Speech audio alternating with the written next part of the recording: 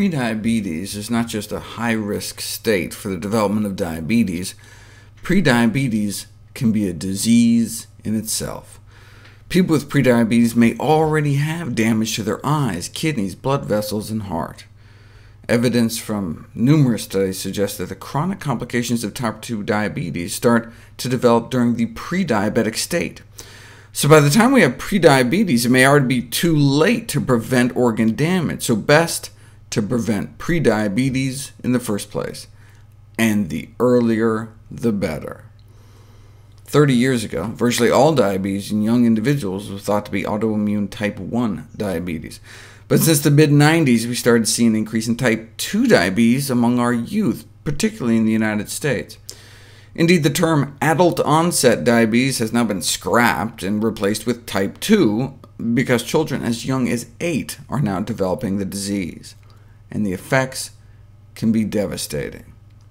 A 15-year follow-up of children diagnosed with type 2 diabetes found an alarming rate in young adults of blindness, amputation, kidney failure, and death in young adulthood. Why the dramatic rise in childhood diabetes? Because of the dramatic rise in childhood obesity. During the past 30 years, the number of children diagnosed as being overweight has increased more than 100%. Once an obese child reaches 6, they're likely to stay that way. And even if they don't, being overweight in our youth predicts adult disease and death regardless of adult body weight, even if we lose it. Being an overweight teen may predict disease risk 55 years later, twice the risk of dying from a heart attack, more cancer, gout, arthritis. In fact, being overweight as a teen was a more powerful predictor of these risks than being overweight in adulthood. This underscores the importance of focusing on preventing childhood obesity. So how do we do it? From the official American Academy of Pediatrics Clinical Practice Guidelines, the problem appears to be kids eating too much fat and added sugars, and not eating enough fruits and vegetables. Doctors at every occasion, beginning soon after a child's birth, should endeavor to give sound advice regarding nutrition and growth so that obesity and its complications may be curtailed.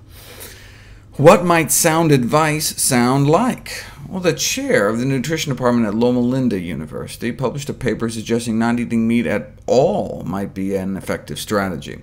Population studies have consistently shown that vegetarians are thinner than comparable non-vegetarians. This is from the largest such study to date. A body mass index of over 30 is considered obese, 25 to 30 overweight, and under 25 ideal weight. The non-vegetarians were up at 28.8. The average meat eater in the U.S. is significantly overweight. As one gets more and more plant-based, the average BMI drops. But even the average vegetarian in the U.S. is overweight. The only dietary group that was on average ideal weight were those eating strictly plant-based. So that comes out to be about a 33-pound difference between the vegans and the meat eaters.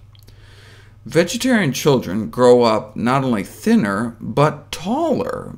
Vegetarian kids grow to be about an inch taller than other kids. Apparently, meat intake is somehow negatively associated with height. I can just hear the Dairy Council now saying, oh, it's because of all the milk the veggie kids must be drinking. No. The veg kids consume significantly less dairy and much lower animal protein intake overall. Meat intake is apparently associated with growing wider, though. In school-aged children, the consumption of animal foods, meat, dairy, or eggs, is associated with an increased risk of overweight, whereas plant-based equivalents like veggie burgers, veggie dogs, veggie cold cuts were not, and whole plant foods like grains, beans, and nuts were found to be protective. This may be because plant-based diets are low in energy density, high in starch, fiber, and water, which may increase feelings of fullness, and resting energy expenditure, meaning resting metabolic rate. Eating plant-based appears to boost metabolism, so we just kind of burn more calories at rest, even when you're sleeping. However, we're not sure how much of the benefits are due to increased consumption of plant foods versus the decreased consumption of meat. Either way, plant-based diets should be encouraged and promoted for optimal health. Local, national, international food policies are warranted to support social marketing messages and to reduce the social, cultural, economic, and political forces that make it difficult to promote such diets. For example, although the advice to consume a plant-based diet is sound, questions arise regarding the relative high price of produce. Yes, we can reduce the burden of childhood obesity, prevent the further spread of disease, but we need to ensure that plant foods are affordable and accessible to children of all income levels. Fruits and vegetables may not fit on the dollar menu, but our kids are worth it. Getting diabetes in childhood cuts nearly 20 years off their life. Who among us wouldn't go to the ends of the earth to enable our kids to live 20 years longer?